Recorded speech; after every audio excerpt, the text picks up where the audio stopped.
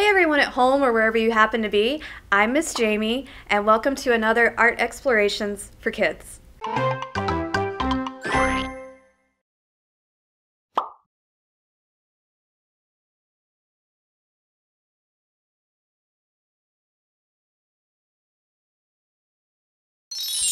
So what is one-point perspective?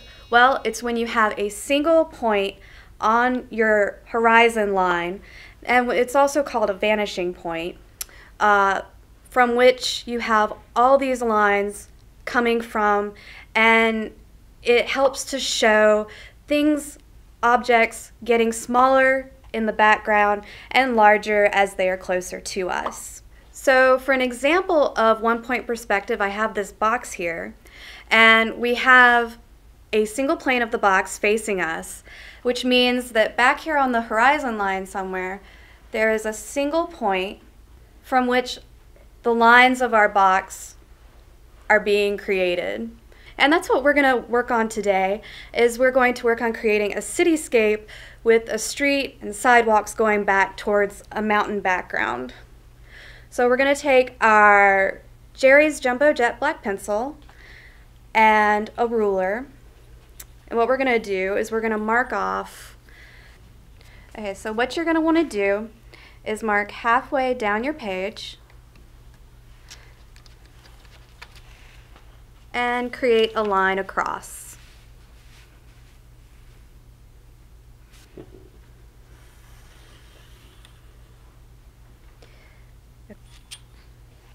Okay, so from here, we're going to go ahead and make a point in the center of our line that we've created, which is our horizon line. And this is going to be our vanishing point. So this is where we're going to make all of our lines that are receding to the background meet. So what we're going to want to do is start by creating our road and our sidewalk. So keeping the edge of your ruler, your pencil right on your vanishing point, start a line going just about an inch or so out to the edge of your paper. And be sure that you are drawing these lines softly at first, because we're going to go back and outline our important lines with our jumbo pencil and get rid of our guidelines with the eraser. We're going to do the same on the other side here.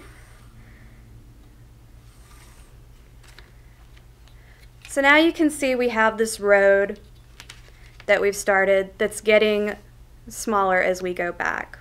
So now we're going to go ahead and create our sidewalk. So again, from the vanishing point, coming out.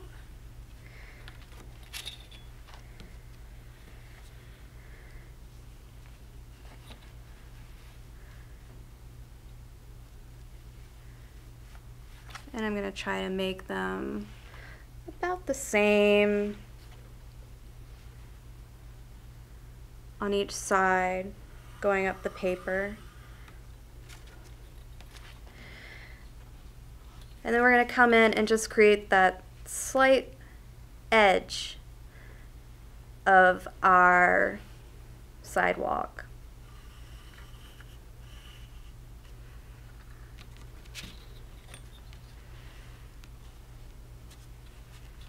And this doesn't have to be exact.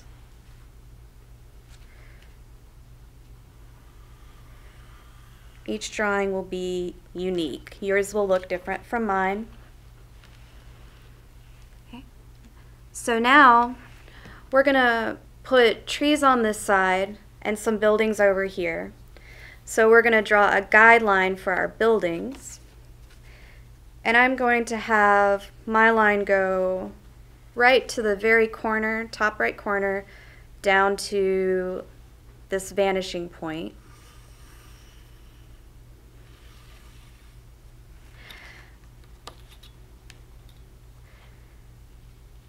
And I'm going to go ahead and mark in 4 buildings. And you can make them whatever size you want. But you can see the lines that I'm drawing from the top of this top diagonal here right to where our sidewalk starts. So you're going to go over and create another line parallel to that one.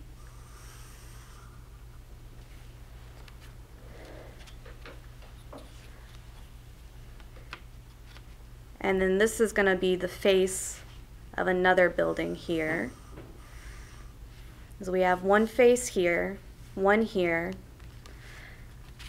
And just to show you where we're going with this, I'm going to go ahead and draw in the roof here. So just to show you, make it a little bit more clear what we're doing, we're going to be getting rid of those guidelines in just a moment.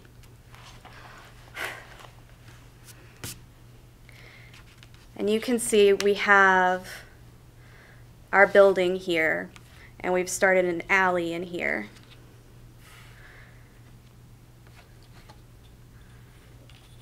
And we can go ahead and mark that off since we've pretty much completed this building here.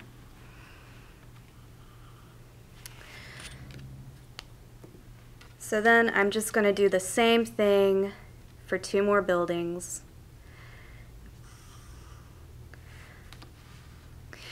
And so as you're going back, you also want to remember to make your gaps smaller, and they don't have to be the exact same degree that you are shortening them as these buildings are going back. You just want to show that they're getting farther and farther away. And so as things get farther away, not only do they get smaller, but gaps that may even have been the same seem to be shorter if they're more at a distance from us. So you can see I've done that here with the spaces in between our buildings.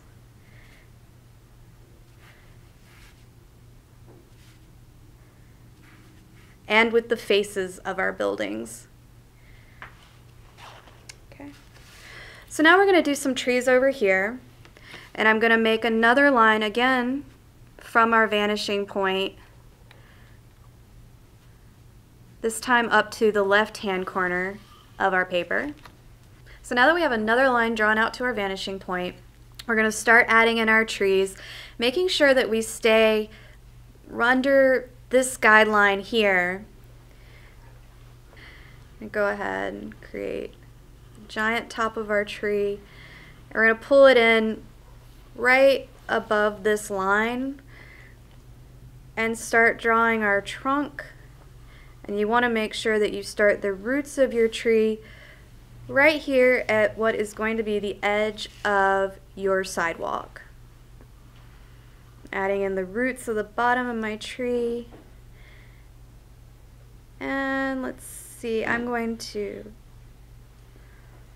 have a branch come up like this. I'm going to bring my leaves down and bring a few leaves just in front of the trunk and that branch. So now we're going to start drawing a second tree behind this first tree. Again, bringing it in above this horizon line, and I'm going to start a branch, bring the trunk down. We're going to make sure that we're keeping away from the edge of our sidewalk here. Now our trunks aren't going to overlap because they are not directly one in front of the other. Bring another branch up here. Do what I did with that same tree and bring the leaves in front of the branch and the trunk. And then I'm going to bring the leaves in the back here. And then I'm going to just do that for the next 2 trees, making sure that they just keep getting smaller as they're going back to the background. So you can see that 1 point perspective is great for handling all sorts of shapes because now we've done an organic shape, like our trees here, and we've also done our geometric shapes over here, like our buildings. So now we're just going to come in the background here and create some mountains and just create a fun mountain shape that you like. Okay. So now the last thing that we want to do is add lines into our sidewalk here. And so we're just going to take our ruler and I'm going to start my lines across my sidewalk right back here. And what we're going to do is we're going to make each section of our sidewalk just a little bit bigger as the sidewalk gets closer to us. So you can see from our vanishing point to this line how far this distance is. And now I'm going to make it just a little bit wider between the next two lines.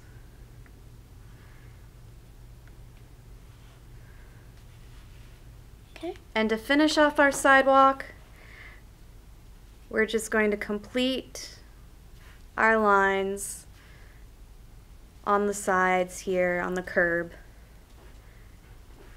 coming down.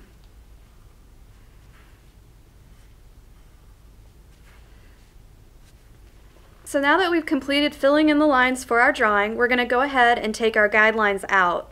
So for example, you can see our horizon line here is cutting through our tree trunks. So we can go ahead and take these extra lines out.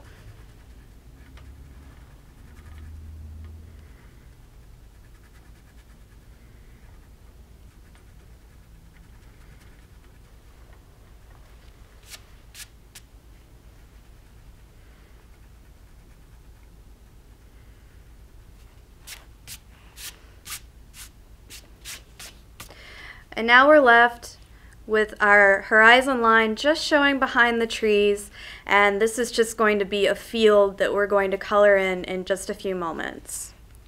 So we have our guideline here for our trees, and we really don't need this guideline at all because it's not making an edge of these trees. We've created our nice fluffy leaves here, and we can just do away with this whole line now. We're going to do the same thing for the horizon line over here behind the buildings that we did for the trees here, except we don't have any gaps that are showing empty space between our buildings. Each gap between our buildings is showing the next building in our alleyway. So we're just going to come in, and from this point here where our horizon line meets this first building, just go ahead and erase.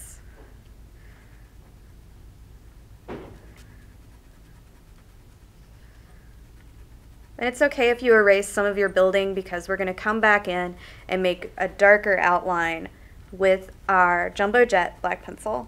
And our final line that we want to get rid of is this diagonal, except for where it makes the edges of our buildings up here on our rooftops. So that just means in between our little alleyways here, we're going to get rid of that little corner.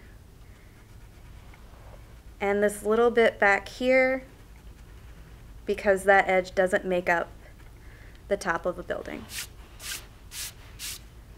Okay, so now we're ready to go ahead back in with our Jumbo Jet black pencil and outline this a little bit darker and get the whole picture ready for painting.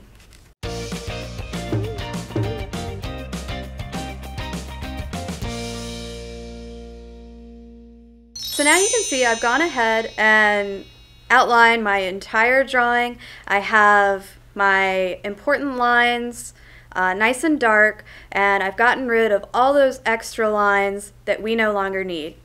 So now we're ready to go ahead and color in our painting.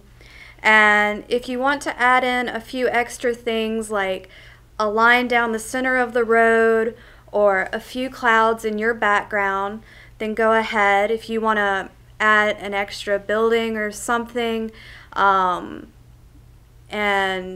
do a little bit of erasing, because we did just use our jumbo jet pencil, the paint will cover up where you have erased. And we're going to use our big pan of watercolors here, and you don't have to paint the trees naturally, like brown for the bark, green for the leaves.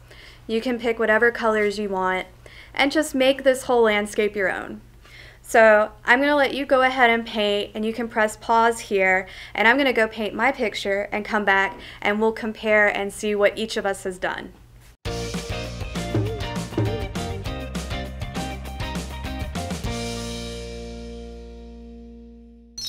Okay, so now we've gone ahead and painted in our 1-point perspective picture.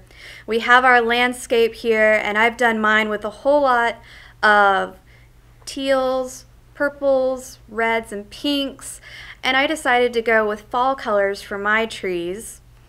And I added a line down the center of my road to make 2 lanes.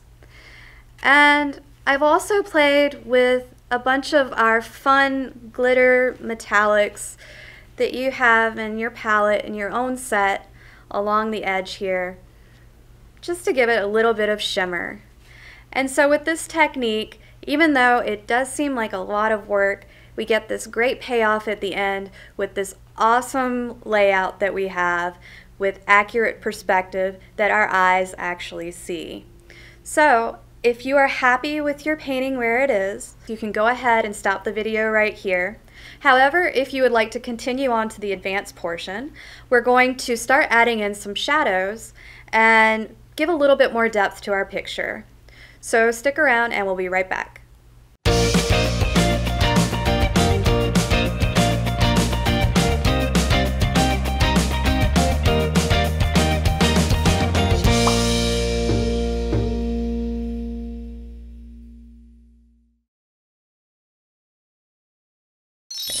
So what you want to do is take your acrylic set here and just pick out colors that are similar to ones that you've already painted in.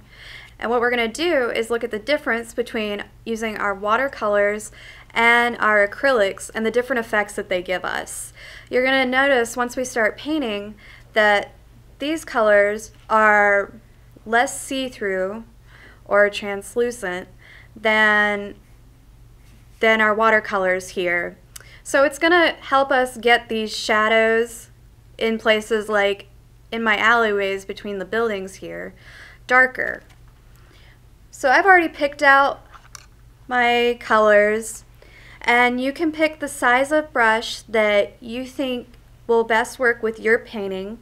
And I'm going to use a number 6 because I think that's a good medium size, and I can get in smaller areas and also some bigger areas if I need to. And you just want to pick out a color that is similar to what you have going on your paper. Like I'm going to pick out this building right here, and I've chosen this teal color, which is similar to it. And I don't want to put too much paint on my brush, just enough to get the color down. And you can see we haven't watered this down like we did with the watercolors. And even though the color is similar, it's creating a shade or a darker version of that color. So the next time you make a painting, you can take that into consideration, just how you want the final look of your piece to be if you're going to use acrylic or watercolor. So now that we've worked on our more geometric side with our buildings, we're going to come over and look at creating shadows that our organic shapes, our trees, would be casting. And I'm having my light source come from back here, so that means the shadows are going to be cast in this direction. So for my trees on the ground here, I'm going to pick a green.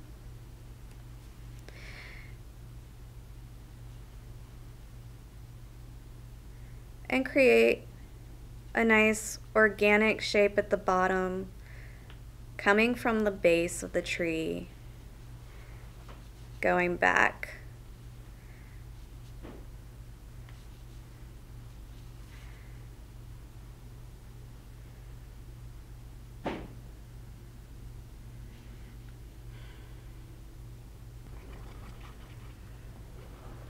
Okay, so now that I've done a shadow here, maybe I want to add some more details as well. And something I was thinking about is maybe some clouds up here in the sky. You can add extra little highlights to your leaves, extra little buildings in the background. Because we can add acrylics on top of our watercolors, it really gives us a lot of room to work with a drawing or painting that we've already done. So I'm going to take my white and just up here create a little fluffy cloud.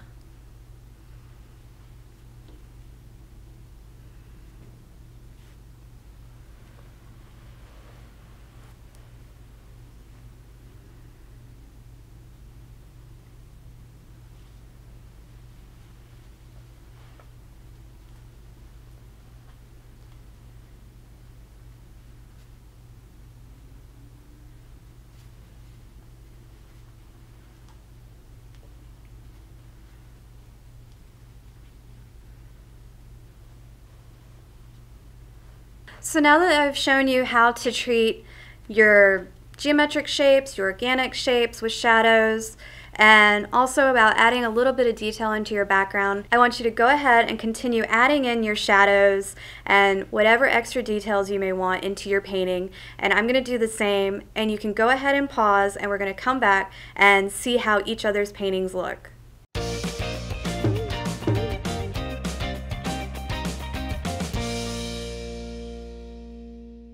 Okay, so welcome back. Now we have our completed pictures with our shadows drawn in.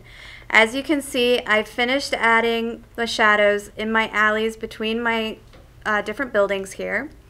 I have my shadows being cast by my trees, and I've added a few extra clouds up here and some color to this middle line I decided to add in my road. Now you may have decided to add some shadows up here, some extra highlights for your trees that are facing your light source or the sun, or maybe some shadow back here and detail in the trunks of your trees, or maybe even a few little extra trees or buildings back here. But whatever you've chosen to do, I know that your picture looks wonderful and that it's turned out vibrant and beautiful. So now we've completed our picture, and this has been our 1-point perspective lesson, and I hope you have had as much fun working on this with me as I have with you, and I cannot wait to see you on our next Art Explorations for Kids.